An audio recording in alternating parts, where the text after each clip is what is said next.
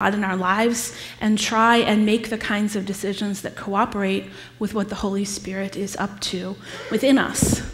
You've heard me say many times that if we hear a spiritual prompting and ignore it, then the next one is harder to hear, right? And so that cultivation of God speaking in our lives, those little nudges that we can choose to ignore or honor, and those ways that we allow God to lead and guide and direct us. Now, if only we could have, a burning bush every time we had an important question on our minds, right? How many times have we longed for a Moses-like moment, or that moment of clarity where God just speaks directly and audibly into our lives? But that's not generally what happens to most people. For most of us, spiritual maturity is a matter of practice. It is a matter of being in the holy habits that help us to become more and more mature. We heard read this morning one of my very favorite gospel stories. It's the story of the Samaritan woman at Jacob's well. And it says in the scripture that Jesus had to go that way in order to get where he was going in Galilee. Now, to say that Jesus had to go that way is not exactly geographically the case, because there was a well-worn path for Jews to take who needed to travel in that general direction in order to completely avoid Samaria. Because if they went through Samaria, they had a high risk of becoming ritually unclean. Now, so there was this path along the Jerusalem River. It was a little bit longer than going straight through Samaria, but nevertheless, it was commonly traveled. And so Jesus chose not to take that path. He chose to go through Samaria, the most direct route, but certainly not the only available route to him. Now, Samaria used to be the northern kingdom of Israel, and what was known as the southern kingdom, 500 and 600 years before, was the modern day Israel, or ancient Near East day, when Jesus was walking Israel, that the Jewish people knew. So when King David and King Solomon had reigned, the kingdom comprised both the northern and southern. But by the time Jesus was in the picture, it was just the southern kingdom that was entirely Jewish. The northern kingdom had become known as Samaria. And that is because they had been conquered not by the Babylonians, as the southern kingdom had, but by the Assyrians. So about 600 years before Jesus, the Assyrians had conquered the northern kingdom. And the thing about the Assyrians is they really believed that if you wanted to control those people that you had conquered, well, you needed to mix their religion together with the practices of the Assyrians. And so Samaria had become this mixture of Judaism and other things. And we reserve a special kind of deep anger toward people who we believe used to be right just like us and then chose the wrong path, right? And so there was this special, level of disdain by Jewish people for people in Samaria. So much so that if you were to eat or drink anything in Samaria, you were considered unclean. The southern kingdom, when it had been conquered, had the opportunity to maintain its orthodox practices, because the Babylonians, about 500 years before Jesus, were the ones who finally conquered the southern kingdom. And so they had maintained their Jewish practices throughout history. And in fact, there are still modern-day Samaritans, if you want to find them. I saw one interviewed on PBS a couple of years ago. And so Jesus chooses to go through Samaria. So clearly this is a theological have to, right? He has to go through because he has to make the point theologically that he is making. And his point is that this news that he brings, this salvation that he brings, is not just for the Jews. It's even for the people that the Jews have a special dislike for. It's even for the Samaritans. And so he comes to Jacob's well. And there he meets a woman, And he asks her for a drink of water. A drink of water. Now, one, she's a woman. In that time, men did not speak to women who were not their wives out in public. Two, she's a Samaritan, so she's doubly unlikely for him to interact with. And three, she's being asked for water. The thing that could make him unclean would be to drink water from her. So he is breaking all of these taboos, right? To make the point that this good news is not going to keep people comfortable. It's not going to be simple or easy. It's life-changing on so many levels. And then she says, "Who are you, a Jew, to ask a drink of me, a woman of Samaria?" And he goes on and he tells her about how he knows that she has had 5 husbands and that the man she's living with now is not her husband. Now, I think it's important to make a note at this point because we have opinions about people with 5 husbands in general, right? We tend to if we know someone in our day and time who has 5 husbands, we tend not to think as highly of them, perhaps, as we might some other people, right? Here's an important thing to understand about the Samaritan, or the ancient Near Eastern culture, and this woman in particular. Women had no authority to get a divorce. And the only way that women survived in this culture is if men provided for them, because they also couldn't own property and they couldn't go out and get a job. And so when we hear that this woman has had 5 husbands, what we should be hearing in an ancient Near Eastern terms is that this woman had been exploited and abused by the system that was supposed to care for her. She had been left again and again and again. And she had no recourse to care for herself. So yes, she was living with a man because she had to survive. And 5 men had chosen to divorce her. And so she's there in the middle of the day, probably avoiding other people from around the village. And Jesus says to her directly, and Diane made this point in Bible study, and it has stayed with me since she said it. This may be the only place where Jesus says to anybody other than a demon, "I am the Messiah. I am he." And he says it to a woman of Samaria who has been abused by the systems of her day and is drawing water at noontime in the heat for a Jewish rabbi. Jesus does not lead us into comfortable places. In fact, the places where we are most likely to hear the word of God speaking into our lives is not where we're comfortable. It's where we're uncomfortable, right? When we're in those places that make us unsure of ourselves or of what we're doing or what we should be doing, those are the times when our hearts become most attuned to the voice of the Holy Spirit speaking into our lives. I've been thinking a lot about the importance of being uncomfortable. And I've also been, as you have, I'm sure, just horrified by the news coming out of Flint, Michigan. And I've been thinking about how many people knew that that water was bad. How many people knew? And I don't mean this as a judgmental comment about any one person, but more as a statement about how important it is to remember that when we are in places of comfort, we have to be very careful that we are being held accountable for listening to God's nudge. I have to believe that there were some people who were uncomfortable with what was going on there. But having the courage to speak, that is a spiritual matter. And that is why it is so important to be sure that we also spend time with the kind of Christians who will help us to do the right and courageous things, who will help us with that discomfort and choose to do the right things. That's the power of Christian community.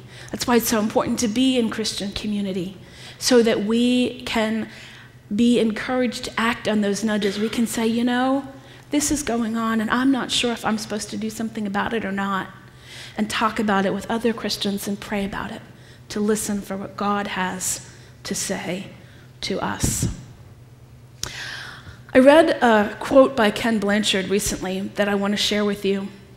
He says, there is a difference between interest and commitment. When you're interested in something, you do it when it's convenient.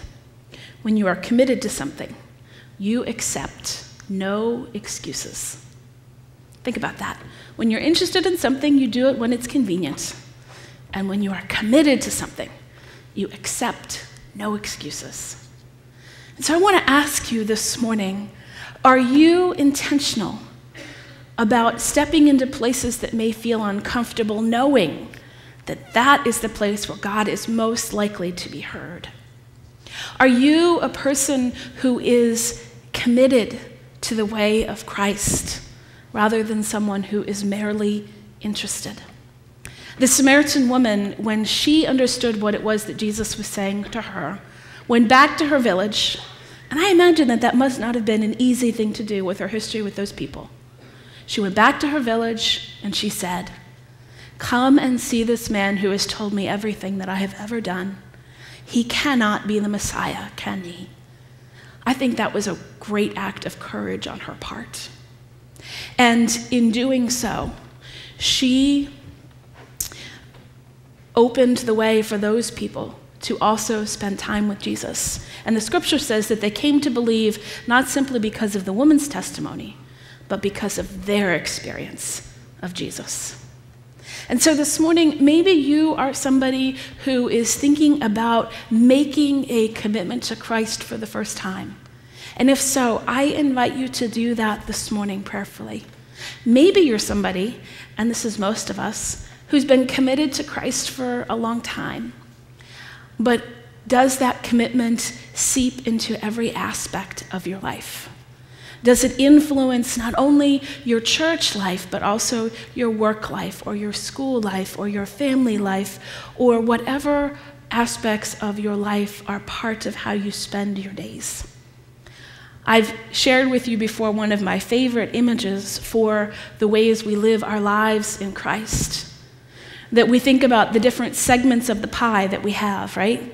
The time that we spend in this place and the ways that we live out this aspect or that aspect of our lives. And rather than thinking of our Christian faith as one piece of the pie, we are invited to think of it as the pie plate, which undergirds and holds all of it together. And so I want you to reflect this day on how it is that you are committed to the kind of spiritual maturity to which we are invited. Are you interested in Jesus, or are you committed to Christ? Thanks be to God. Amen. I invite you to turn to page 2153 and stand in body or spirit as we sing together, "I'm Gonna Live So God Can Use Me."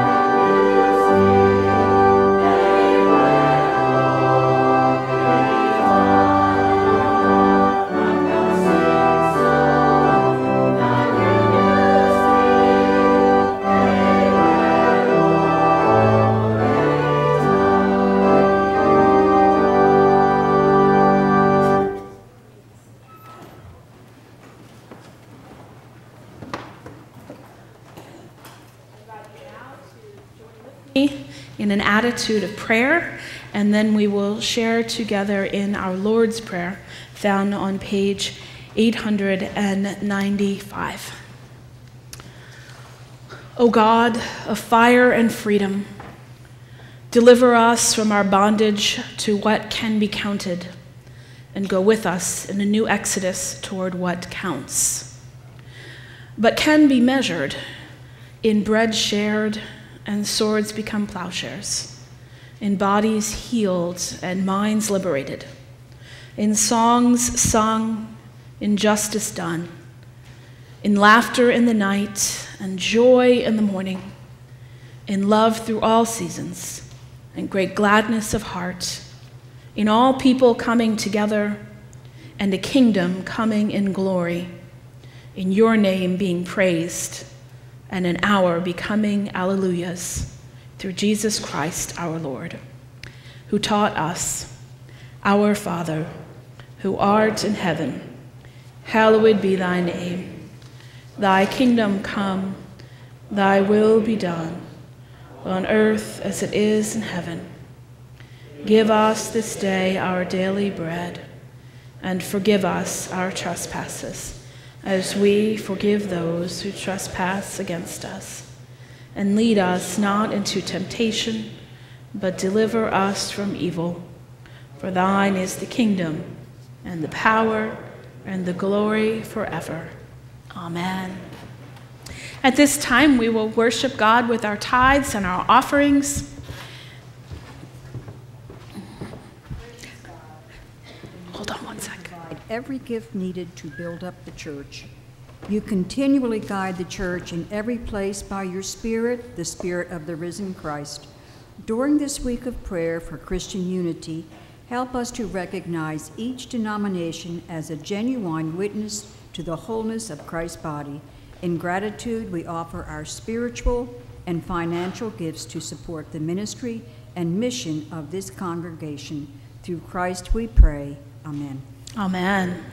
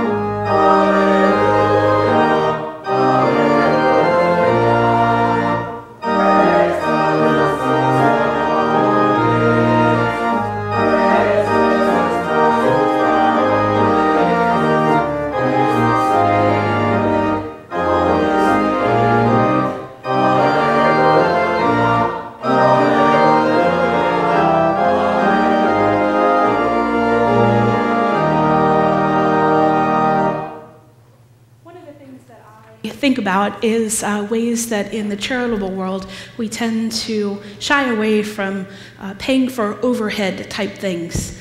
But I want to say to you that because of your giving, you help to provide facility space, not only for our worship and our Sunday school, but also for the preschool all week long, and for the clothing closet ministry throughout the week.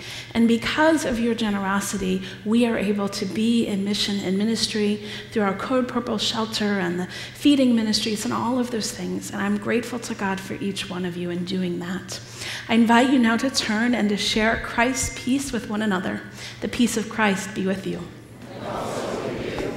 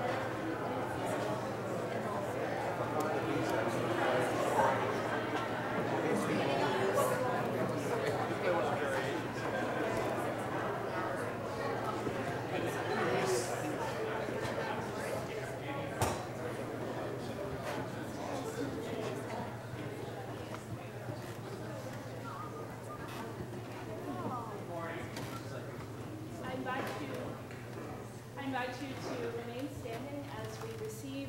I turned myself off. I did. Sorry. Confusing the poor sound person. Sorry, Marty. Sometimes my hand just turns it off and my brain doesn't even realize I've done it. I invite you now to go forth in peace. May the grace of our Lord Jesus Christ, the love of God, and the communion of the Holy Spirit be with you this day and always. And all of God's people say. Amen. Oh, David, before we sing, I forgot one important thing. Within the first or second quarter of this year at some point, the projectors that we have been talking about for a long time are going to become fixtures on this side of those wooden parts of the sanctuary. So some Amish carpenters are going to build us some wood boxes to match our current wood. The projectors are going to shoot onto that wall with no screen. And so what you will see will be probably another little strip of wood on the back side there. So hopefully all of the tradespeople who need to have that happen will come together quickly, but we don't want to make any promises we can't deliver. Now, let us join together in singing our closing hymn, number 2241.